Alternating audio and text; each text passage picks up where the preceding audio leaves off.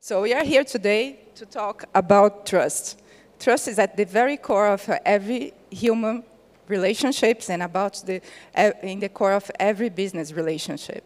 And trust, as Santosh Kalwar said, it starts with truth and ends with truth. If we don't have truth and we cannot be certain about the truth about what we are doing, we cannot have trust at all. So, to simplify this analysis, because it's such a deep topic to talk, so we decided to show, to divide how we deal with trust into 5 frameworks along the history. So, it's okay?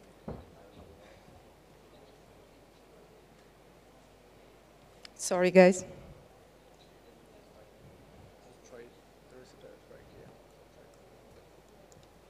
Okay. We need to put more strength.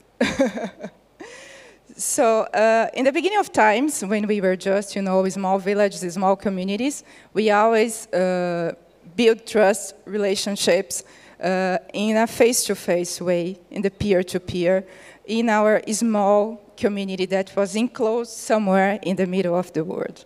That worked very well. So the reputation was the main currency at that time.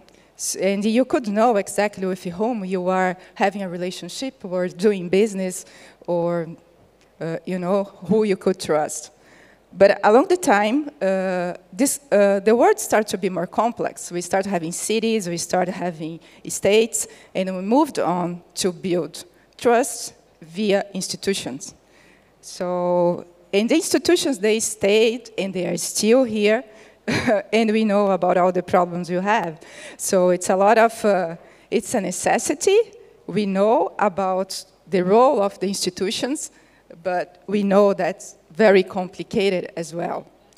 So, and after a long time having this model, we start having the advent of the big techs, and especially with the advent of Web 1.1 and Web 2.0. And from there, it was really nice at the beginning, and it's at the core of everything we do today. And during the crisis of 2018, we had, the society and the companies had an idea on how to get away from the crisis better. So we decided to use the power of these technologies to combine with the community and the face-to-face and peer-to-peer to create the sharing economy. And after that, we're going to discuss this better, and then we have the moment which is the blockchain, to be another framework, an important one, to create trust. So this kind of relationship had, how it should be. So, as we said, community, peer-to-peer, social norms, word of mouth, that close relationship. Institutions would allow us to have a broader geographical reach, having the same rules for everybody, having clear procedures on how to access the service, to access, your assets, and how to regulate our society. And with the big techs was even better, because with the institutions we had the gatekeepers, right? So we had the institutions knowing the procedure, which was most often than ever something really hard to understand, especially here in France. If you live here, you know how administration can be a nightmare and how it's impossible to figure out what you have to do. It always depends on who is on the other side, although institutions and administrations were created to be the opposite. But with the big techs, we had the opportunity to have all the information available all the time to everybody, anywhere. It should be reliable, unfiltered. The information is there. So that was like a dream compared to what we had. But if we do, back, one more. If you do a reality check here, we will see, it's a little bit, yes, that we had issues across all those frameworks. So the reputation that was local and attached to the community, they are not cross-bordered. So if you would arrive in the new place where nobody knew you, or you didn't know anybody, how would you know to whom you could trust, you know, or what were the different societal and cultural differences? It's really hard to know. And everything was always relied on who knows who. Like, in a certain way, it's the same with the institutions, with governments, with administration, the financial service. If you know the right person, you can navigate and get it right. But if you don't, it can be really complicated. So we have the ultimate middleman taking care of everything. And that's the perfect recipe for corruption and for everything we know that will undermine trust to everybody. And with the big techs, when we thought that everything would be, you know, much better, we ended up realizing after a long time that we were the product. You know, everything that looked free and readily available, it was actually with a much higher cost. And we start being victims of data breach, fraud, algorithmic manipulations, and, you know, profits over truth all the time. And if we go further, yes, this is the fight for today. We cannot trust this ticker very much, but we'll get there. So the sharing economy, so as I mentioned briefly in the beginning, we decided to do what? To use the powerful engines of the big techs and of the online communities to try to mimic the peer-to-peer community trust relationships we had, and to allow people to give a leap of trust, you know, to be able and to feel comfortable on staying at a stranger's house or bringing a stranger to stay at your place, to drive someone, a stranger in your car, you know. And at the very core of it, powered by the crisis, the subprime crisis from 2008, it was a way initially to decrease inequality, to have access, to allow people, everybody to have access to assets and service without the middleman, right? So we would be able to use those platforms to stay in places we couldn't afford, that we couldn't buy, or we wouldn't need to buy a car or something that was very expensive, but we could have access to the service. So it was a really nice concept. But in reality, with hypergrowth going above truth all the time, going above trust all the time, so the necessity of having this hypergrowth in all those companies that demanded huge amounts of investments, we start, in the end, having the ultimate middleman, right? So we changed the institutions to the biggest platforms, you know, because they were not the actual... Whoa. Let's go back a little one. We didn't have this. They became the ultimate middleman, as I was saying. And what we saw, it was like an increase in fraud, an increase in fake profiles, fake reviews, a complete lack of trust powered by the lack of an online to offline, as I like to say, verification. So how do I know that that person is that person online is the real person in your platform? It's the real person coming to stay at your place. And what's the most complicated part, in my opinion, it's how we develop really distorted market dynamics. So we started to be able to stay whenever we couldn't afford. But right now, because, for example, of Airbnb, I think if anyone here has tried to rent a to get a long-term rental in Paris or in Lyon or in Munich or in any interesting city, you know how the rent prices are really high, how hard it is to get an apartment. Because most of the nice offers, they are on an Airbnb at very inflated rates, right? So it's a problem that's causing, instead of decreasing, we are increasing the inequalities in the costs of living. The same happens with the gig economy, especially during the pandemic and during the COVID crisis. A lot of people, they just lost their jobs, you know. And the gig economy that was supposed to be something nice, some money you could make on their side, you know, like to complement your income, it became the only option for a lot of people. And because hypergrowth is the ultimate priority, what we had is that in this gig economy, their salaries and the money they were making were every time lower and lower. And the access to a normal marketplace, to the normal jobs, became very much more complicated.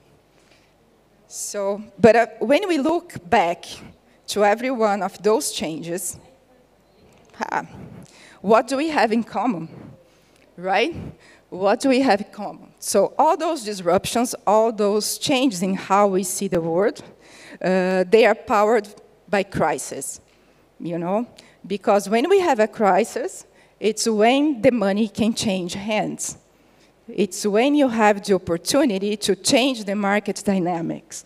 And that's exactly in the moment that people are more open to accept huge innovations. You know, like, for example, we just said about the sharing economy. So if you look into all the institutional crises, the list is very long. So it's throughout the history, it's a very long list of moments. And it's a big problem that we cannot solve properly until now. So in 2001, with the dot-com bubble, it's another big example with the advent of the internet, and especially in 2008 with the subprime crisis. And the sharing economy is just one big example of what happened there.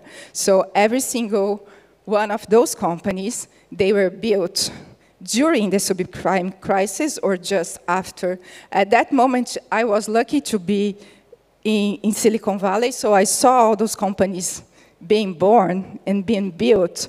I had the chance to speak with many of their founders when they were just starting, Uber and many other companies, and to use their service right in the beginning. And they really were created from a really fundamented ground, you know, like a real necessity that everybody had. But over the history, that's something that's always happened when we go and focus on, you know, the quick growth and profits, which is great. Everybody wants to make money. So sometimes we end up like distorting what we planned in the beginning. And right now, we are exactly at the crypto winter, right? So if we look back and we look under this perspective, we will see that now is the perfect time to invest and to build. That's the time. Because when the market's low, it's the perfect time to build. It's the perfect time to take advantage of how people are open to disruptions, and the perfect time to look back and learn from the mistakes of the previous cycles and to build great things moving forward. So, again, so the best time to change the world is now. I cannot think about a better time, you know. I think that everybody that's a beginner, they might be scared looking at the crypto winter, but I think that's the right timing. So that's when we can differentiate who is just speculating, because this speculation, pure speculation, it's what caused the previous crisis and the change of paradigms. And it's the right time to build what matters and to change the world for better. So at Veritise, we are working multiple solutions for that. So we say that the world will be veritized. So if we can guarantee trust, if we can guarantee that, for example, one of our solutions, a job applicant CV was verified. So imagine how much time you want to say you can save. You know, if your candidates, they come to you with a CV that was, you know, endorsed, really veritized, as we say, you know, verified through the blockchain. So if you can focus on those candidates, you can save a lot of time and a lot of headache in the future if something wasn't right. Or products, you know, how you can validate and track all the products and how it's you are speaking with an authentic, you are having an authentic product and you are speaking with their real owner.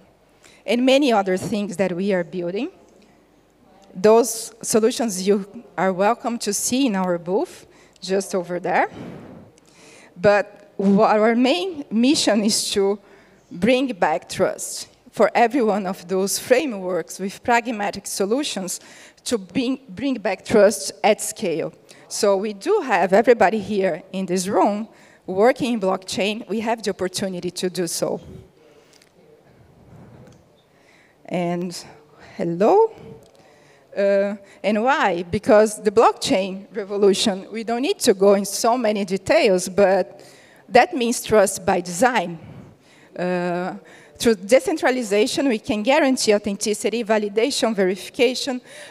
We can have a clear, verifiable logic behind.